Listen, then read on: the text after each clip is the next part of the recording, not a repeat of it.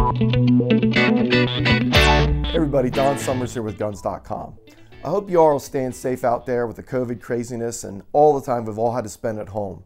And speaking of that, with all the time I had, I started to reminisce, especially as it pertains to guns. I started thinking about the first gun I ever shot, who taught me to shoot it, what did we shoot at. So I was telling my son about this series, and he had a really interesting story that he recalled on the first gun I ever bought him. I'm going to let him share his story. Hey guys, my name's Mason. I just want to share a little story about my first gun. It was a gift from my dad for my 16th birthday.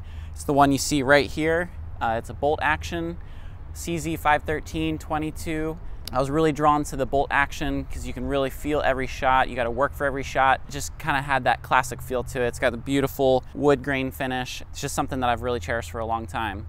We lived on a large property and we had a shooting range in the backyard. So one of the first times I brought this gun out to shoot, we were doing some target practice, and my dad liked to make wagers. He liked to just create a challenge, and this time was no different. He bet me $20 that I couldn't use the 5 rounds in this magazine to hit a quarter dead center. Couldn't nick it, couldn't hit the side of it, had to be dead center on the quarter. He thought that this was going to be an impossible shot. I had just gotten the gun, was kind of getting a feel for it. So he took a quarter and spray glued it to our target.